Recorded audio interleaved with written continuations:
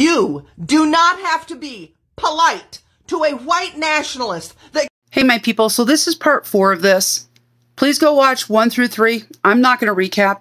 There's just too much going on. I am not coming at her. I am actually a follower of hers, and I usually like her content. But I completely disagree on her stance on this. And this is all being laid out in this story. The reason why it is so long is because it is extremely important to understand the details of this kind of a situation. On part 3, we left off with the death threats, harassment, the therapy goats getting killed. That wasn't the worst of it. When it got to the worst of it, the night that I thought I was going to actually die, my 7-year-old stepdaughter comes in and she goes, "Mom, I think the house is on fire."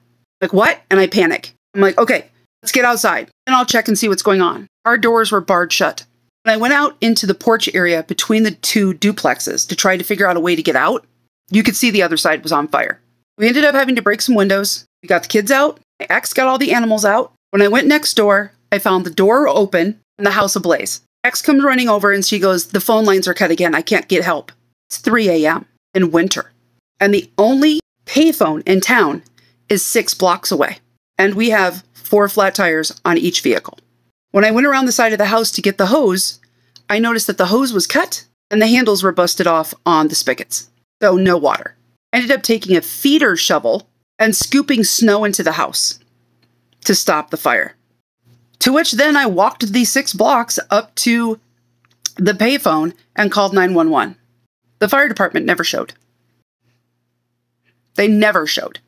That's when it was like, we need to move or we're going to die. The whole reason for these videos is to explain, I've stood up for the right. I was an activist. I was on TV. I went to and spoke on Capitol Hill.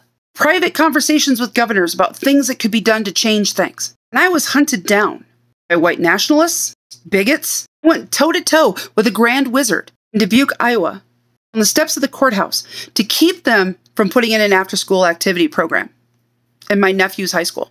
That's what started everything for me. I had to have police escorts to and from work. I lost jobs. Couldn't go into my house until the police cleared it. You don't have the right to yell at someone.